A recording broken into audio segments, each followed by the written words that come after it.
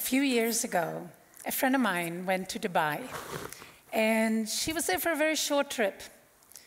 But she stayed in a hotel, and she went to the hotel restaurant both nights she was in Dubai. And they took excellent care of her. And as a single female traveler, they made her feel like she wasn't dining alone, which is normally the fear when you walk into a restaurant as a lone diner. And there was one waiter in particular who made her feel really well, Gayan. When she came back to Prague, she wrote a review on TripAdvisor, on social media, about her experience, singling out Gayan, telling what a great guy he was, making him feel really good about the review. 2 years later, she went back to Dubai. She stayed in the same place, and she went to the same restaurant. And in the restaurant, to her surprise, not was she only greeted by the manager who said, welcome to her, recognized the table she had dined on the last time she was there. But the best thing was, she met this guy. She met Gayan. And he had been promoted.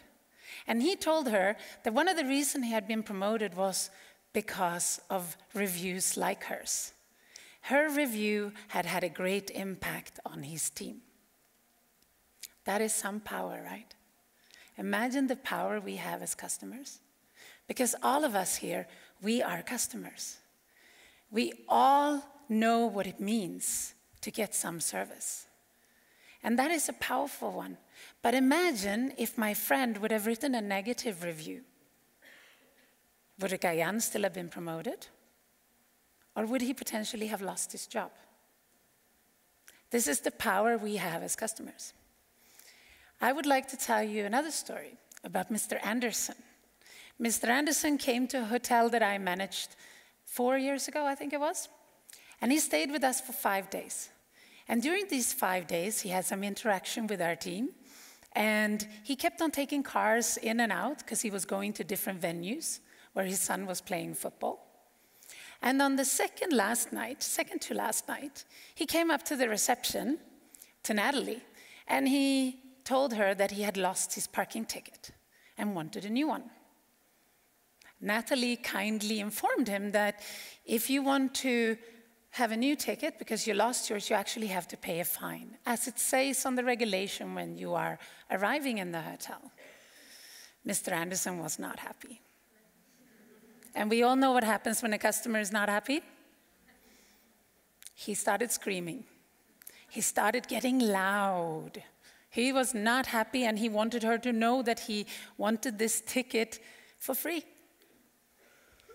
And when he realized he wasn't going to, he left.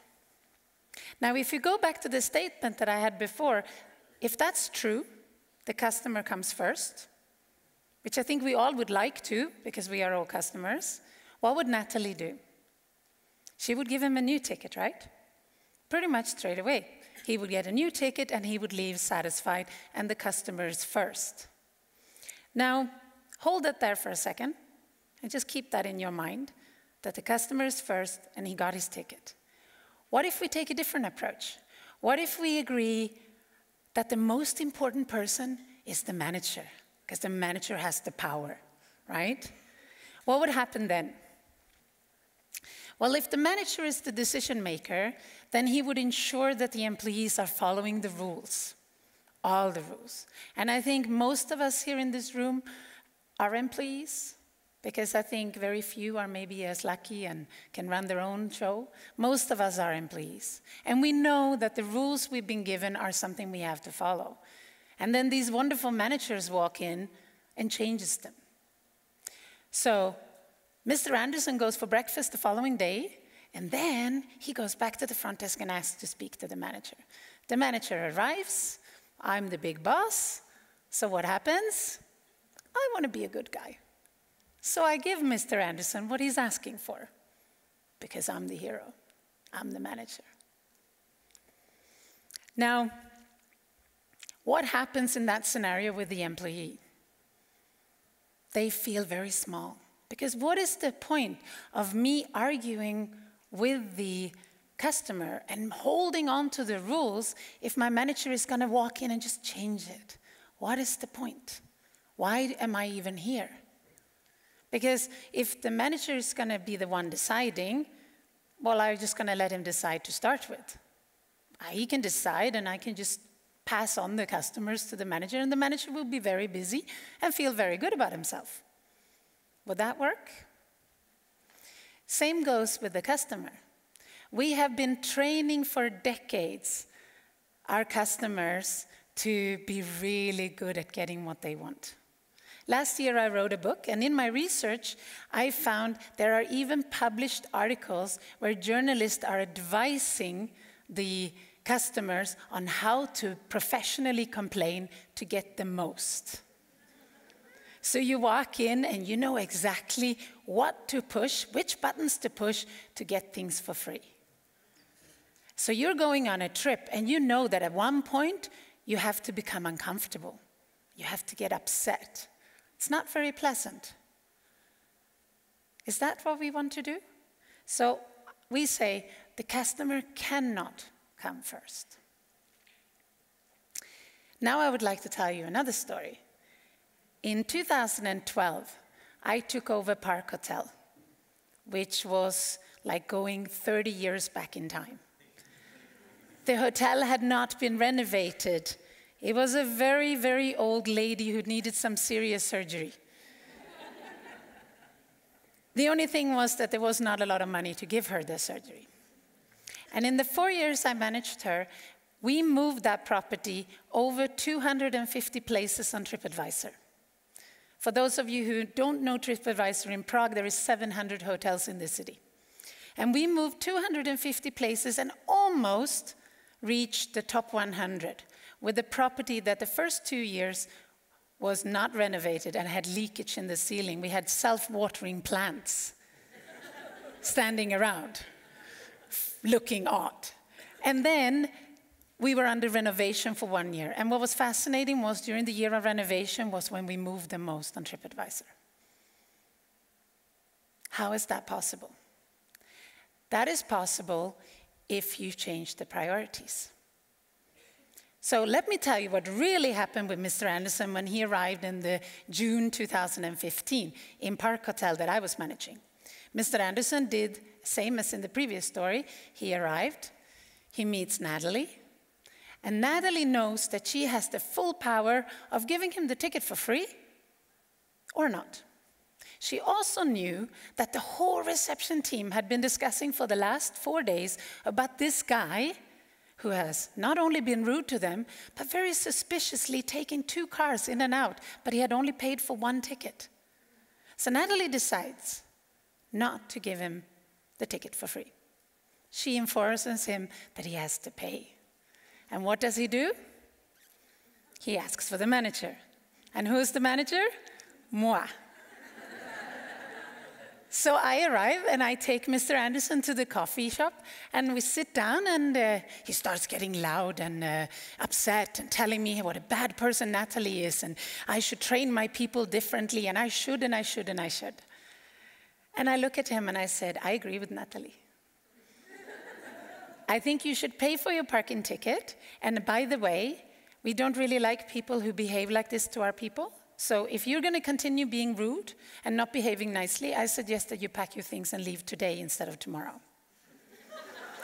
As the conversation goes on, Mr. Anderson grows very quiet. And then just to like silk it off a little bit, I turn around and say, oh, by the way, I love responding on TripAdvisor to people who complain. Because that is a power TripAdvisor has given us lately. We are allowed to respond. And we can say what we honestly think and how the experience was for us. Then happens something really peculiar. Mr. Anderson, after he'd been quiet for a while, he starts telling me how much his wife loved the interior decoration of the 60s in the bar. Completely out of nowhere. I'm not making this up.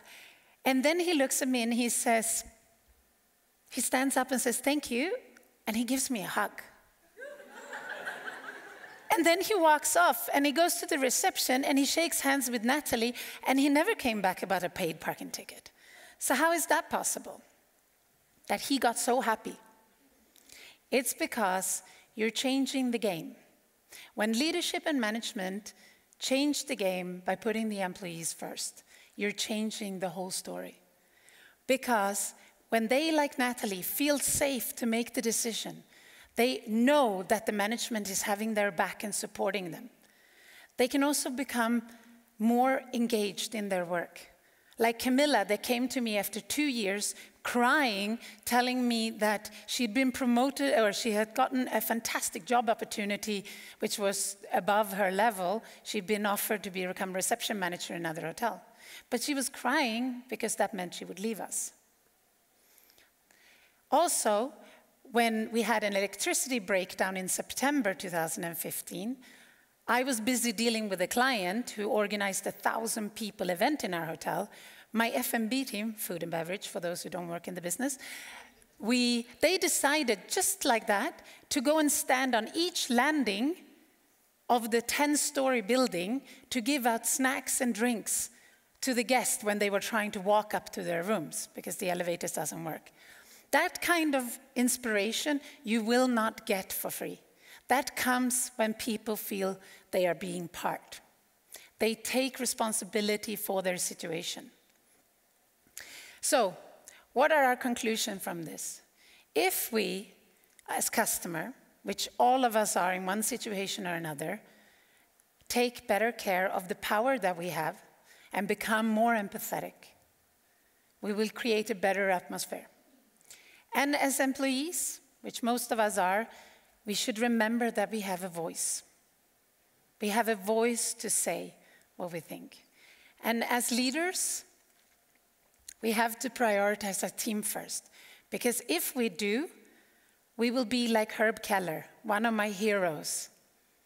He ran Southwest Airlines for over 40 years with not 1 year not being profitable, which in the airline industry is unheard of.